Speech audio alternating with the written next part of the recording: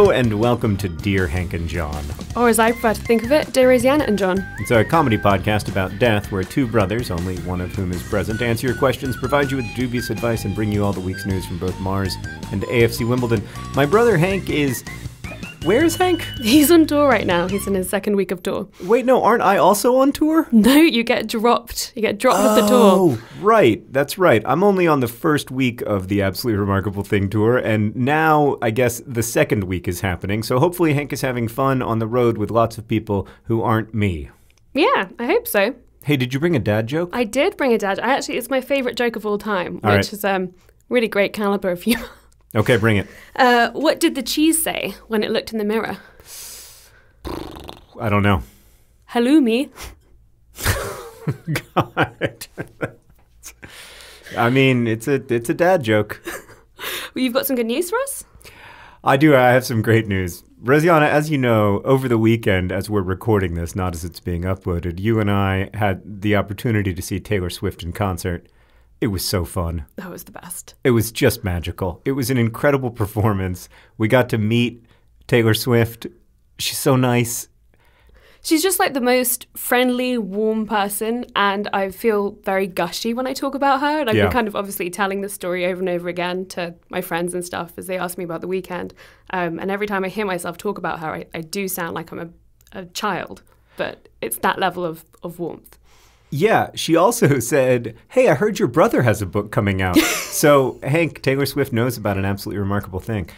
So anyway, we were at the Taylor Swift show, and someone in the audience reminded me that the last time Taylor Swift came to town, I made a big deal about how the weather in Indiana became like magically perfect all at once.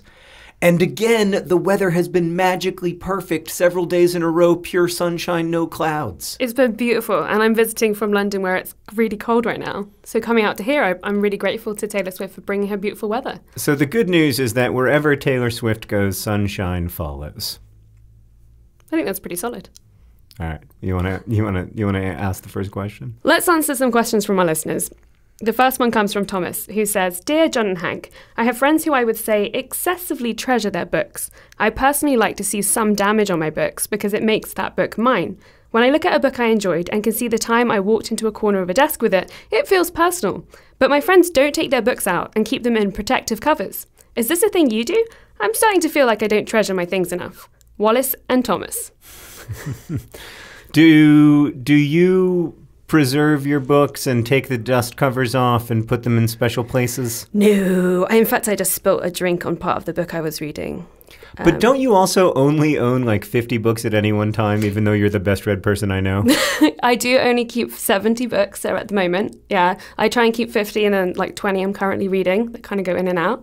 But yeah, no, they're all trashed. They're all completely like ripped and torn. And I live with someone who does preserve all of her books very carefully, and she looks at me with horror.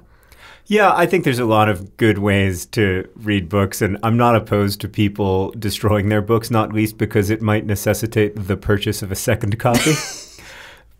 But I dog-ear pages and I'll underline stuff if it's a book that I know I want to keep for a long time.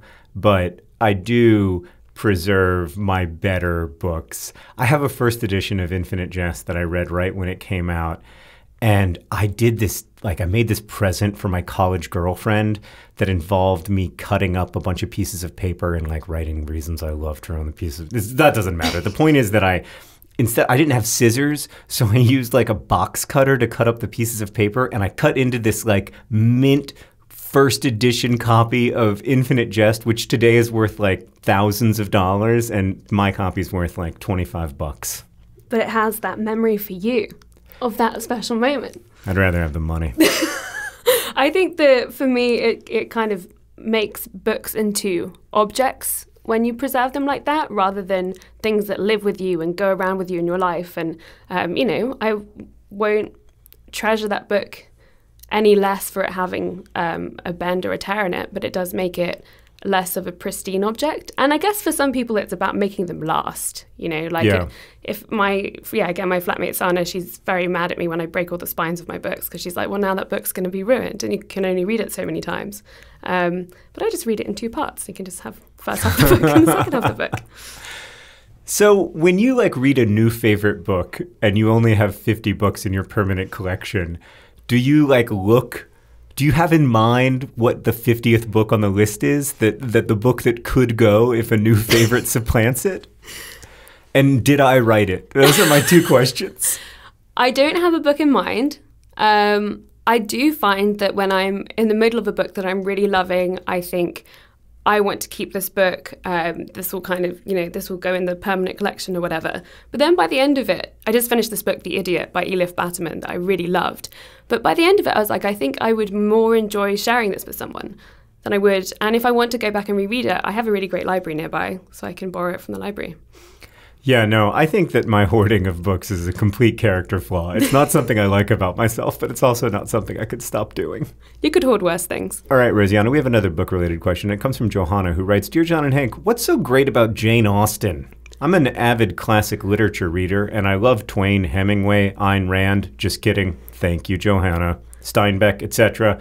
But I just can't seem to get a hold of the so-called genius of Jane Austen. Her books seem like courtships of rich British people. Am I missing something big? Not having any visions. Johanna. All right, so I think what makes Jane Austen novels special and extraordinary, and the reason they've hung around so long, is A, the quality of the characterization, which I think is unparalleled in English literature, and B, the fact that the books explore issues of class with such subtlety and such complexity and really such empathy. And I just don't find that in a lot of other places, especially in 19th century literature. So that for me is what makes her work special. But I also think, Pride and Prejudice, for instance, is the kind of book that can be read critically over and over and over again. Like every time I go back to that book, I find something new. I don't know. What do you think? Well, I'm really biased because I'm a huge fan of Jane Austen. I've reread her books over and over again. My favourite is probably Sense and Sensibility. But when I was younger, I used to say that it was Emma because J.K. Rowling said that her favourite book was Emma. So I was like, well, I will take that opinion and it'll be mine. But for me, the biggest thing I love about them is that social commentary, especially about what happens to women when their financial position is called into question. In the time that Jane Austen published, she didn't have the rights. Women couldn't legally sign their own contracts, which is why she published those books anonymously. And she was constantly kind of pointing out all these different parts of the female experience, I think, and while also doing some really cruel satire at points of the people in those societies. And sometimes when there are lots of literature people getting around discussing them, there are arguments about whether she's upholding all these Regency values and playing into them with these kind of rich courtships and so on, or criticising them. And that tension, that not knowing, I think is part of what I really enjoy still. Yeah, you said that way better than I could have. This next question comes from Laura, who says, Dear John and Hank, I just received an evite to an event described as elegantly casual. Can you decipher what that means? What exactly am I supposed to wear to an elegantly casual event? Elegantly, or perhaps casually, Laura. Brilliant sign-off. The dress codes are the worst. They're the worst. They don't mean anything. That especially doesn't mean anything. Like, what is elegantly casual? Does it just mean, like, expensive casual clothing? Like, this is a T-shirt, but it costs $200, so it's elegantly casual? We're going back to the Jane Austen thing and doing, like, ball gowns, but with trainers or something. Right. I mean, I understand what casually elegant is a little bit, but I don't understand what elegantly casual is. Like, casually elegant is, I'm thinking like a little black dress, simple, but still fancy, Like, so If you were a guy, maybe you'd wear, like, your best jeans, a button down, and a blazer, but definitely no tie. Like it takes you 30 minutes to get ready, not 3 hours. Right, exactly. But I have no flipping idea what elegantly casual is. Like, are you just supposed to wear, like, new sneakers? Do they have to have like wings on them or something? Right. Yeah. It's just, you should not go to this event, Laura. I mean, this is not going to be a good party. Just don't go. My trick with dress codes, though, is to start with the second word, because I feel like the second word is the central part of the dress code. Okay. So like business casual or smart casual. Casual is the center thing. But then the word before it, which unhelpfully here is elegantly, modifies that a little bit. So if it's like smart casual, I'll wear a casual outfit, but with like a blazer on top of it or something. Mm-hmm. Again, not quite sure what would make it elegant. Maybe a cape. Maybe heels? Oh, yeah, maybe. So maybe you just wear like what you'd wear to the beach, but with your best shoes. I love it. I'm not... I think we've cracked it. Yeah, Laura, you came to the right place for fashion advice and you got it.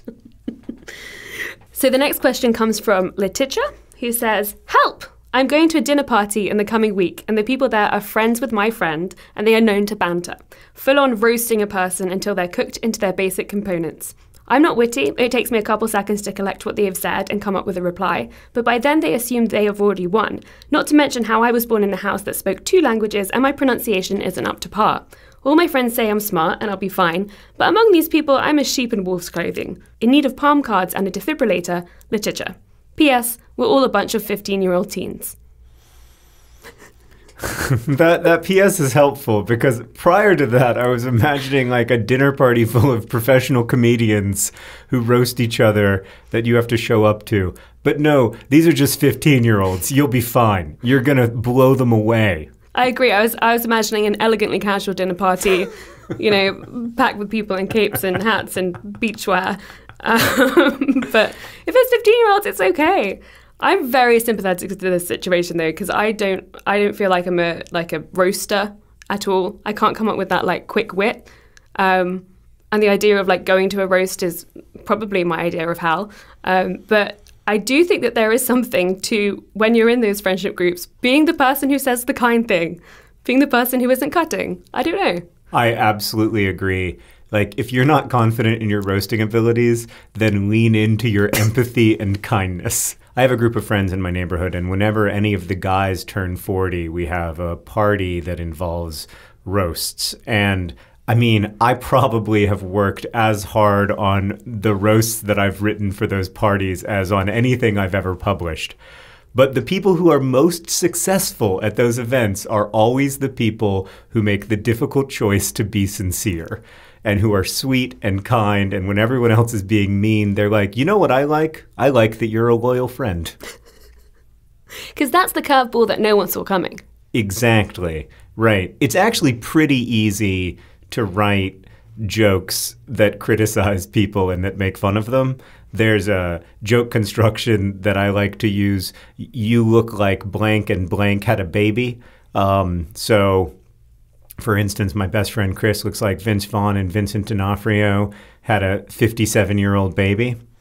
He's like 20 feet tall. A 20-foot tall 57-year-old baby. It doesn't work that well. Just stick with sincerity. I think those dinner party situations can be so tense as well because you never really know what you're getting into. Yeah, but the thing you have to remember is that everyone else also feels a little tense and nobody is actually paying attention to you. Like, this is the central insight that my wife had when she was in middle school and that I unfortunately didn't have until I was like 28 years old. All the times that I worried that people were like, oh, God, that guy is not as smart as the rest of us or not as quick-witted or whatever. What they were actually thinking was something about themselves. You know, I mean, most of the time, most of us are thinking about ourselves. Like, what they were actually thinking was, man, my stomach hurts. Or, I wish I could get rid of this eyelid twitch that I'm sure everybody is noticing that actually nobody is noticing. So you have to remember that everybody is also feeling a certain measure of anxiety as they approach this extremely exciting dinner party, which, by the way, just the fact that you're doing this, it means that you're miles ahead of almost every 15-year-old in the world. I agree. All right, Rosianna, we have another question from Kimmy, who writes, Dear John and Hank, I work at a grocery store that's open 24 hours a day. I generally work until 11 at night, and I like my job, but working that late means that I go to bed late, and then I have to get up really early some days to go to school. I'm in college, so it's not illegal to schedule me that late. After about 9:30, it gets really slow here, and I start to get tired, so I was wondering, is there any way that I could train myself to sleep standing up like a horse? Thanks in advance, Kimmy. The best thing about sorting through Dear Hank and John questions at the moment is that Gmail has updated itself.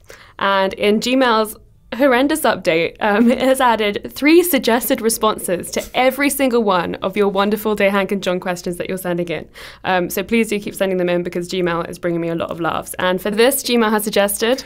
All right. Actually, can I read you the question and then you will read me Gmail's responses? Is there any way I could train myself to sleep standing up like a horse?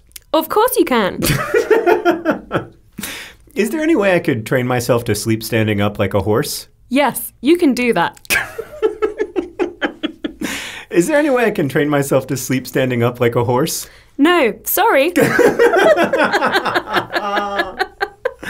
Kimmy, I regret to inform you that the answer is indeed no sorry. I think it's something about like paralyzing your limbs or something. That's why we can't sleep standing up. Yeah, I mean, some people can have moments of sleep when they're in extreme levels of fatigue while they're standing up, but it's hard to have long-term sleep when you're standing up unless you're being held on all sides by some kind of force, like in an extremely small room that's the size of you, which doesn't sound like a pleasant sleeping experience anyway. So you are probably going to have to at least sit down. I have a little bit of expertise in this field, actually, because I've slept at a lot of jobs. I used to work at Steak and Shake on the graveyard shift, and what I would do when the restaurant was empty is I would sit down at a table in the very back of the restaurant, and I would sit down at like 3 o'clock in the morning, and I would put my head on the table. And do you know what bad things would happen as a result of me going to sleep, Kimmy? None. Nothing. It was fine. Nothing bad happened. When somebody came into the restaurant at 3:45 in the morning, they would come over and tap me on the shoulder and ask if I could take their order, and I would be like, yeah, of course. No big whoop. I feel like they're probably kind of expecting it. Truck drivers all over America are quite used to waking up their servers and being like, hi. Yeah, totally. I think that, look, obviously in a perfect world, you don't sleep on the job. But if you have to, find a quiet place to sit. Even during your 15-minute breaks, maybe find a quiet place to sit if you can, assuming you get 15-minute breaks, which you're legally supposed to. Find a quiet place to sit, lean against a wall, and at least close your eyes. Give yourself a little bit of a break, because it is really hard to work standing up late at night, go to bed, and find a way to shut off your brain fast enough to get enough sleep, to wake up, to go to college. It's a lot. So get that rest where you can.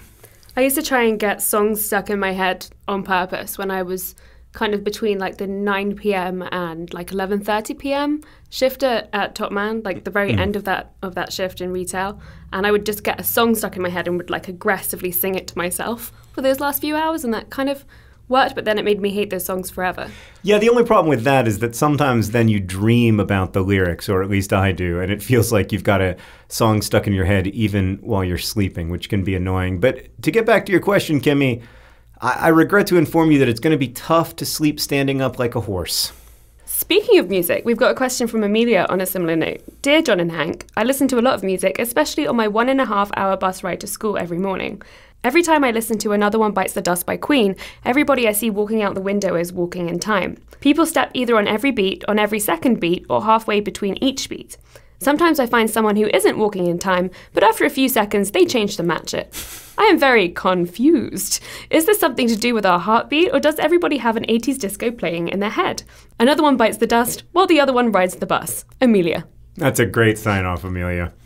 It occurs to me, Rosianna, that as you and I are recording this, nobody in the world yet really knows about what a central role Queen, the band, plays in Hank's novel, An Absolutely Remarkable Thing. Oh, you don't know either. I don't know that either. I forgot that you haven't read the book. I'm really excited. Yeah, so I guess I can talk about this now. It's not really a spoiler because it's in the first 20 pages, but there is a very important part of the book that is contingent upon the Queen song Don't Stop Me Now, which I'd never actually heard. I mean, I'd heard it, but it never meant anything to me until I started reading the book, and now I listen to the song all the time. Here's my theory, because I've been listening to a lot of Queen.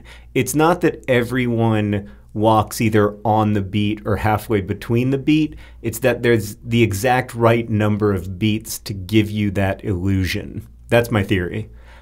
I will say, when I hear that song, Another One Bites the Dust, it is one of the most percussive pop songs I've ever heard. And so I think part of it is maybe that you feel the beat of it. You feel the pulse of the song a little more than you usually do in pop songs.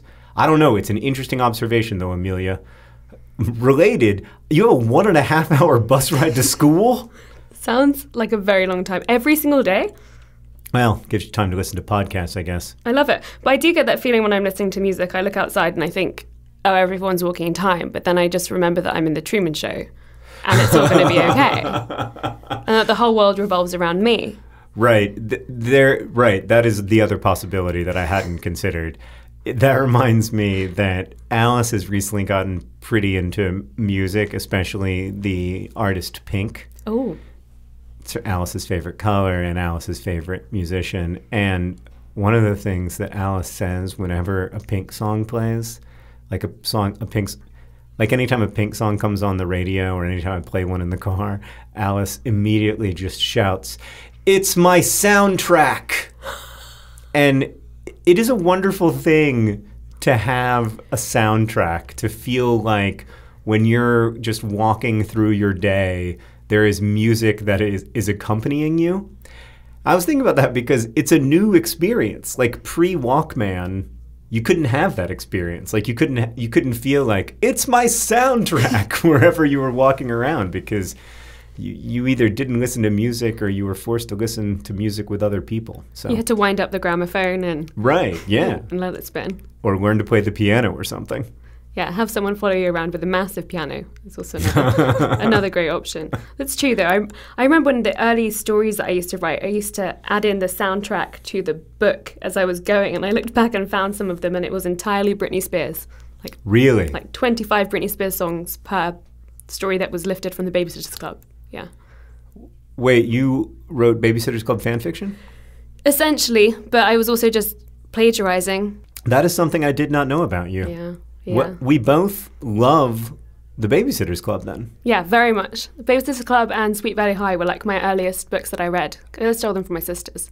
They were also tremendously important in my development. I may have told you this before, but when I was in college, I had a huge fight with my college girlfriend, and I was like crying and inconsolable, and I read Claudia and the Sad Goodbye to make myself feel better. It's a heartbreaking story. It is. It's a beautiful story. And really, listen, I haven't read the Babysitters Club books in a long time. I think Claudia and the Sad Goodbye might have been the last one I read. But I read like 70 of them at least 10 times a piece. And they so deeply shaped my understanding of what stories can do and of what narratives exist for. My favorite was the island adventure. It was one of those like special ones, and they all get stuck on an island. And they have to fend for themselves for like a weekend or something. I loved that. I also loved Boy Crazy Stacy. That was another solid classic. I think the Island Adventure one might have come out after my time, but I love Desert Island books and I love Babysitter Club books, so maybe it's time. That's great. Hold on, I'm going to Google it. Babysitters Club, Desert Island book. Babysitter's Island Adventure. It's got 3.8 stars on Goodreads, which probably means it's great. I find that all my favorite books have 3 point something on Goodreads. Well, almost every book. Right. Or 2 point something. See all buying options. It's available for $0.25. Bit pricey. Was Claudia your favorite then? Claudia was my favorite, but I don't know. I am really, really excited to read the Babysitters Club Desert Island book. That is right up my alley. It mixes my 2 favorite genres of literature. Well, you know what? Claudia's elegantly casual. Yeah, Claudia, actually, just look on all the Claudia book covers, like all the ones where Claudia's the star, and you will see the definition of elegantly casual. In fact, I'm looking at the Babysitters Club super special Island, the Babysitter's Island Adventure right now, and Claudia looks phenomenal. She looks super elegantly casual.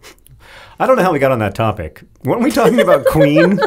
But anyway, here we are. Let's move on to another question. All right, this one comes from Claire, who writes, Dear Brothers Green, I've recently dived into the world of tending to bonsai trees. I'm extremely happy and have great fulfillment in caring for these tiny trees and all the details required. I've done extensive research on their specialized care, and I've received many recommendations to join my local bonsai club, but I'm hesitant to attend a meeting. First off, I'm a college student, and by the looks of their newsletter, I would be the youngest person there by many decades. Also, I'm afraid that their expertise will embarrass me. There is so much to learn in this field, and I'm just beginning. My tiny accomplishments I get what you did there. I get what you did there, Claire.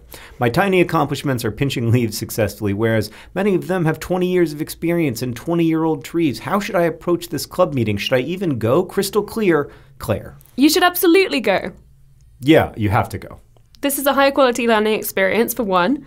You will learn so much about tending to bonsai trees, but I also think it's really fun to go into things that you don't know everything about, and also things that are intergenerational. I think too often now we kind of hang out with people who are our age, and we don't really have that many opportunities to meet other people from our communities, and local clubs are such a great way to do that. I totally agree. Look, there's a tiny percentage chance that you're going to go to this thing and all of the people are going to be super rude and the group is going to be extremely insular and you won't like it and you'll never go again. But the overwhelming majority of the time, what's going to happen is that these people who have been hanging out together for 20 years and who are all 75 years old are going to be so flippin' psyched to find out that there is a young person interested in bonsai trees. It is going to make them so happy. They will love hanging out with you. You will learn from them. Their wisdom, not just about bonsai trees, but about everything, will become a part of your life moving forward. I totally agree. It's so important to have intergenerational friendships. And there really aren't that many opportunities for them outside of workplaces. So I think it's super important. When I look at my life, it's people who were a generation older than me who really helped me the most in my, not just in my career, but in terms of becoming the person I became. And I think something I read in your email is this fear that you have nothing to offer them, that you it's only their expertise and kind of you, this inexpert person. But from the sounds of it, I feel like you could improve their newsletter, for one. You have skills that you can bring to the table too. And if it is all people who have done it for 20 years and their trees are all 20 years old, they may have forgotten how to talk about the new experience of beginning it. And I'm sure they'll really enjoy and relish having that early experience of bonsai tending revisited. Yeah, that's the other thing I'd say, Claire, is that there's a pretty good chance that you are going to find a novel or a movie out of this story. It's such a good setup for a novel. You meet someone who's 40 years older than you and who is, a font of wisdom, and then they die, at the end of Act 2. But then it turns out that you're stronger than ever. Just like the little bonsai tree you have learnt to tend for. I mean, we already wrote the movie for you, Claire. Which reminds me that today's podcast is brought to you by bonsai trees. Bonsai trees, they're so little. This podcast is also brought to you by Jane Austen. Jane Austen, with her acerbic wit and acid directions, she'll cut you down. Today's podcast is also brought to you by Another One Bites the Dust by Queen. Another One Bites the Dust. It's your soundtrack whether you like it or not. And finally, today's podcast is also brought to you by Gmail. Gmail. No, sorry. Yes, that sounds great. Every time I read a short email now, I assume that Gmail wrote it and my feelings are hurt. We've become cyborgs. As you know, I've given you this rant already, but I'm worried that we're already cyborgs, Rosianna. The ship has sailed. I'm very frustrated that it keeps telling me to say yes to things when I'm trying to say no to them as well. It won't even give me a no option. It will give me 3 yes options. Yeah, it's like Google also has a hard time saying no. It wants me to put things in its calendar.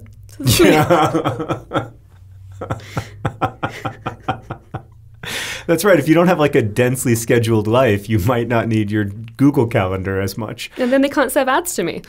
And then they're deciding what we do with our lives, what we look at, what we value. Moving on. I'm upset. All right. This next question comes from Aiden, who writes, Dear John and Hank, as a high school senior, I am currently in the process of being swallowed whole by the college application process. As part of this, I have to write a lot about myself, something that I'm not great at, mainly because I really don't want to come across as obnoxious or overconfident. How do you draw the lines between not having enough self-confidence, having the right amount, and being a jerk? Oh my God, I'm learning. Aiden. I love that. I think it's so hard to apply for college or university because you really have to sell yourself. You have to go hard on here are all the best things about myself. And you have to do it kind of shamelessly, to be honest. Yeah, right. You have to make the case for yourself, which also involves making the case that you're not the kind of person who makes a case for yourself. It's so meta and difficult. My wife wrote the most amazing college essay. Sarah was an amazing student in general, but the college essay that she wrote was just phenomenal because it was about all of these things that she had done and all of these things that she hadn't done and how she wanted to go to Northwestern so she could do all of the things that she hadn't done. And so it didn't come across as overconfident at all. It was like, I've done this and this and this and this and this, and I may have gotten great grades and I may have volunteered at this place and that place, but I haven't yet, learned about 20th century women artists doing self-portraits or whatever. It was such a good essay. Like, even today, I couldn't write that good of a college essay. So, Aiden, just steal that idea from Sarah. I think that's a good approach. I can tell you some things not to do. Don't make lofty statements about truth, which is what I did a lot of. I felt like I had to imitate my idea of what a university student was like when I was applying for things like that. And I also felt like I needed to give something really personal and kind of share something really close, because then that's how they would know about you. But you have to remember that the people reading your essays have never met you before. They don't know about things that you do in your free time. They don't know about any of the ways maybe your friends would describe you. And that's another thing I'd say, is ask the people around you how they would describe you and try and build something from that. But yeah, really do... I hope start to inhabit this place where you start to believe, actually, I am really worthy of getting into this place. And often the things that you feel like can come across as obnoxious and overconfident are really just you giving yourself a really good chance. I would also say, though, I agree, but I'd add that it's okay if you don't get in to your dream school.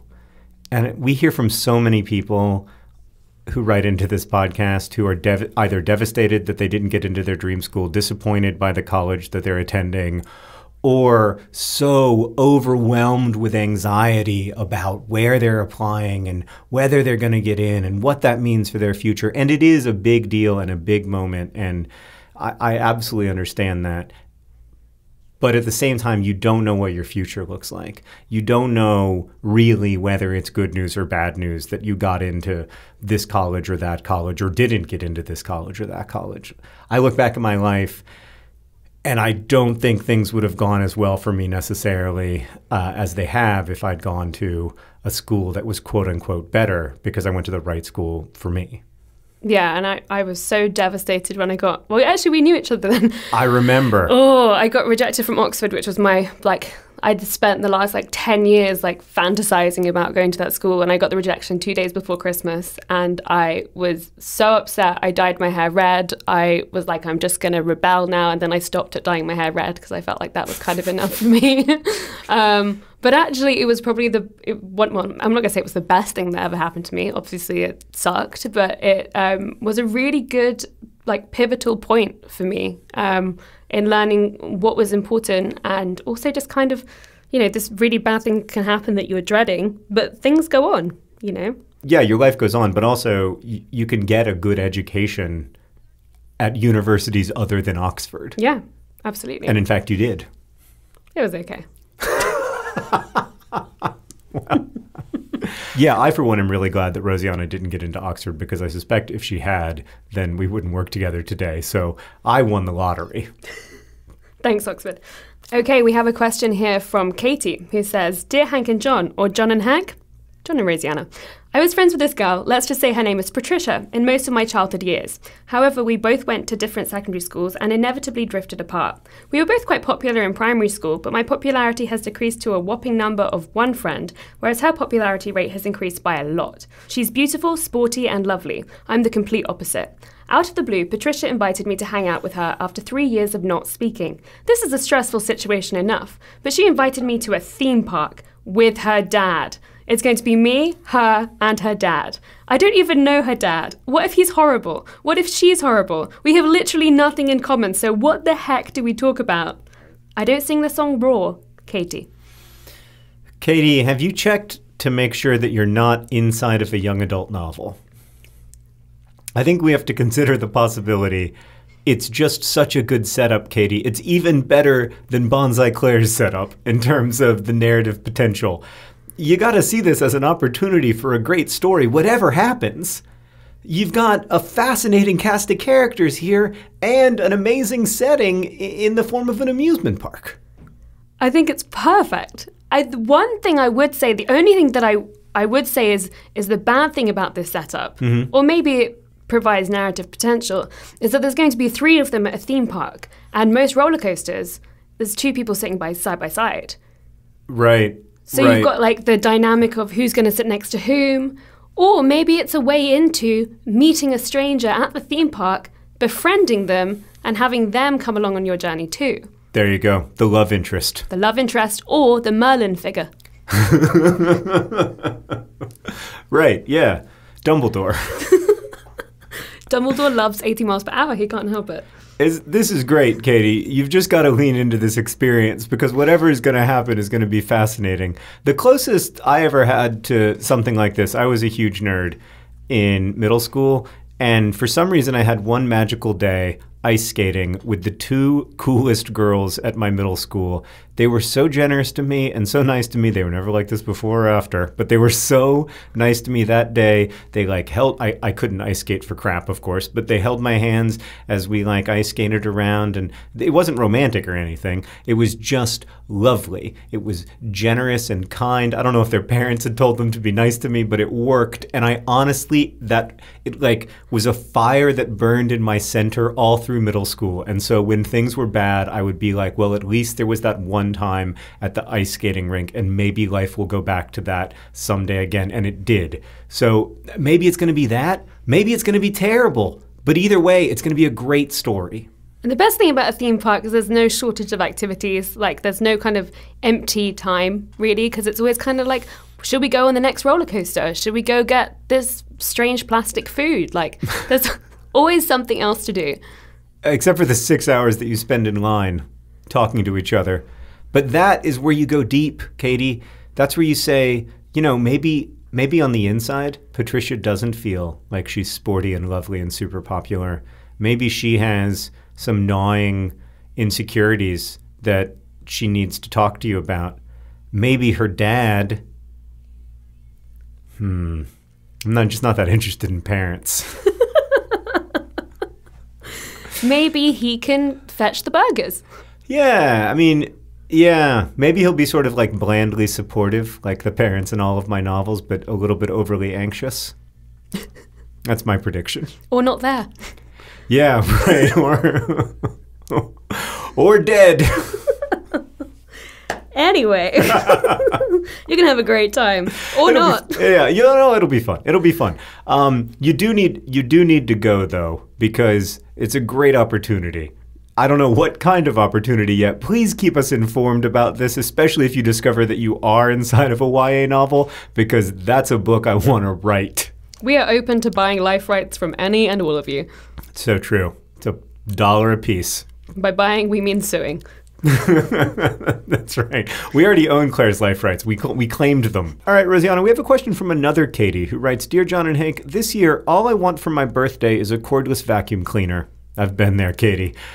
I want it so much I have dreams about it. Anyway, my problem is that I live with a roommate who is not willing to invest in one. And normally I don't mind sharing my things, but I'm already sharing more than I'm comfortable with her. And as she's extremely clumsy, she has also already broken several of my belongings. Am I being too petty if I don't want to share the Hoover of my dreams with her? If she's not willing to go halvesies on it, should she still be allowed to use it? And if not, how do I tell her that she can't use my cordless vacuum cleaner? I feel silly, but this is really bugging me. Please help. Hopefully soon, cleaning cordlessly. Katie. Oh, you've got to have a conversation with her and address it up front. Yeah, I think this is a communication moment, Katie. It sounds like some resentment has maybe built up a little bit. I suspect that this isn't really about the vacuum cleaner. It seems like it's about a bunch of other things that include the vacuum cleaner. My feeling with vacuum cleaners, and correct me if I'm wrong about this, Rosianna, is that if somebody wants to use a vacuum cleaner in my house, they are welcome to. No. If it's a Dyson, this is what I feel like she's implying. I feel like Katie is buying a Dyson cordless vacuum cleaner, which costs hundreds of pounds. Yeah, I don't know. Is that $5? Not in this economy. I guess what I mean is this. If someone would like to clean a mess in my home, they are welcome to. And I think it is a little weird if you have a vacuum cleaner in a 2-bedroom apartment and you're like, this vacuum cleaner only vacuums this half of the apartment because you wouldn't go halvesies on the vacuum cleaner. Like, it's probably technically within your rights, but I don't think it's going to lead to like a healthier roommate relationship. But it will lead to you having an operating vacuum cleaner. I guess, yeah, then they won't break your vacuum cleaner. That's the upside. The downside is that, like, people are going to come over to your apartment and be like, hey, so what's up with the weird line in the rug? And you'll be like, oh, no, I only clean this half of the apartment. And then I stare from my half of the apartment at my flatmate because they broke my cookie jar 14 years ago and I haven't gotten over it yet. You seem to be saying like that's unreasonable. I think that's perfectly healthy. I mean, I guess to be fair, it's been a long time since I was in a non-spousal roommate situation. But when I was, I'll tell you, I was so happy if anybody wanted to vacuum anything. Like, go right ahead, sir. Yeah.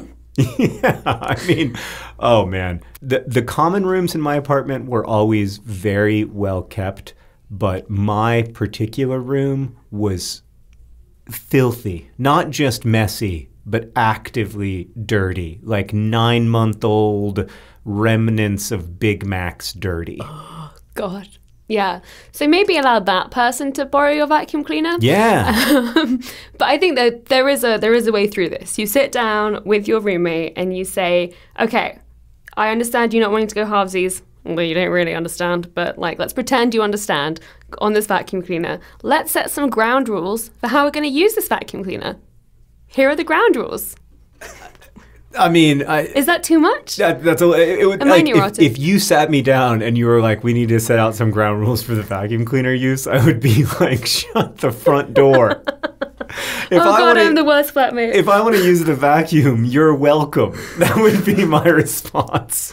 On my first day living with Sana, we went around the kitchen and pointed out all the things that each other was allowed to use and not use. Wow. So they were a little intense. I remember like 3 or 4 years after I moved out of my apartment with Shannon, she called me and she said, you know that white computer? And I was like, yeah, I remember that white computer. And she said, it's mine now. So different people. Yeah. Yeah. You know, figure it out. Just communicate. That's the key. Okay, Rosianna, it's time for the news from Mars and AFC Wimbledon. I'll go first. AFC Wimbledon played Scunthorpe. It never gets old saying the word Scunthorpe. What is it like living in a country that has place names like Scunthorpe? Well, you pass them on the train and you wave at them and then you ask, where are you from? And they say Scunthorpe. Have you ever been to Scunthorpe? I haven't, actually. Well, it seems lovely based on the stadium. AFC Wimbledon lost 3-2, a scoreline that, based on my viewing of the game, rather flatters Wimbledon. The 2 goals that we scored were pretty good. Kwesi Appiah scored 1, Liam Trotter scored 1. Nice to see Liam Trotter get on the score sheet, but oh, God, we gave up 3 really horrendous, frustrating goals. So now AFC Wimbledon are down to 16th in League One, 8 points after 8 games, a -5 goal differential. It looks like even though we have mostly different players from last year, at the moment at least, we have a similar team. The important thing is to stay up. That's all that really matters. I just want to stay up, get into the new stadium. 16th is a completely acceptable finish, but oh God, it would be nice to win a couple games. Just feels better. Feels so much better when we win. Yeah, it really does. The one thing that I will say is that Sunderland, despite having a parachute payment from being in the Premier League 2 years ago that is something like 35 times larger than AFC Wimbledon's entire playing budget, are only in 4th. So you'd be surprised. Well, as you know, I went to see the West Ham, my 2 teams, West Ham and AFC Wimbledon, play each other in the Carabao Cup. Quality Cup. And for me, it was, a whole 45 minutes plus thinking, oh, AFC Wimbledon are going to win this, despite the fact that their budget is minuscule compared to West Ham's. Yeah, no, I also thought in the first half Wimbledon looked like the better team. Yeah. In the end, playing with 10 men against the 11 of Premier League, for this season anyway, West Ham, was a little too much. But yeah, I mean, that's the thing. Wimbledon at several points this season have looked really, really class, including pretty good against Sunderland. Mm-hmm. So it's just, can we put some results together? We shall see. What's the news from Mars? Well, the news from Mars is more like an article about Mars. There was a really great piece in the Atlantic that came out over the weekend by Jeff Manach, whose name I'm sure I'm pronouncing perfectly, all about how Mars will be policed and how murders and things will be solved and created on Mars, which reminded me that a lot about the Mars discussion is actually this like philosophical thought experiment about how we can create a optimum society when we're bringing all of our biases to Mars. But some of it was also about how DNA will have a shorter lifespan on Mars or a different lifespan on Mars, how splatter patterns will be different, how depending on whether the body is exposed to winds and weather, the bones will be bleached or not. I went quite deep here when I was reading about it. It's very positive, but I feel like this is a podcast about death, so you guys can handle it. There was a further discussion. There is a researcher who has created this optimum space prison, which you might think is actually quite dark. But part of what he was doing is making it possible for oxygen supply to continue regardless of how the guards were feeling towards the prisoners, so that there are basic life rights and responsibilities and so on.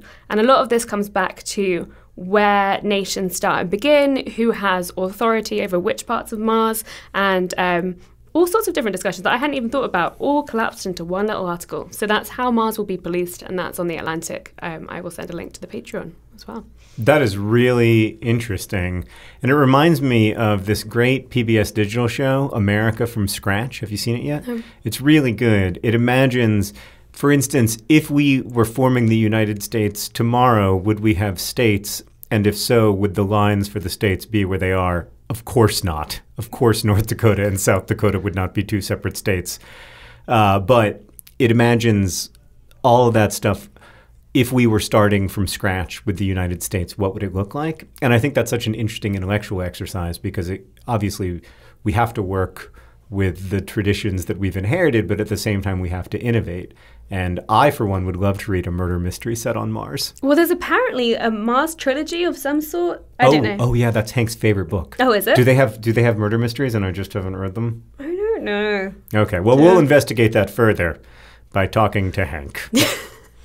Rosianna, thank you so much for potting with me. It's been a real pleasure. Thank you. It's been so much fun. And thanks to everybody for listening as well. If you want to email us, you can do so at hankandjohn@gmail.com. You can also find Rosianna on Twitter occasionally at, what is it these days? Rosianna Rojas. And I'm also occasionally at John Green. Where else can we find you on the internet? Well, I have a podcast with my friend Lex called Make Out With Him. It is a friendship, romance, and kissing podcast, but we often just go off on tangents about, I don't know, Prince Harry most recently. Very, very fun. I also have a YouTube channel at youtube.com/Rosianna, where, again, I upload periodically, but I wouldn't say regularly. Yeah, that's the case more and more with more and more parts of the social internet for me these days. But that's a different podcast called Delete This with Hank and Catherine. I heartily recommend Make Out With Me, by the way, especially if you like advice podcasts with lots of tangents. And if you're listening to this one at this point in the podcast, you do. So check that out. Thanks again for listening. This podcast is produced by Rosianna Halse Rojas and also by Sheridan Gibson. It's edited by the brilliant Nicholas Jenkins. Our head of community and communications is Victoria Bongiorno. You can find us at patreon.com/Dear Hank and John. The music that you're listening to right now and at the beginning of the podcast is by the great Gunnarolla. And as they say in our hometown, don't forget to be awesome.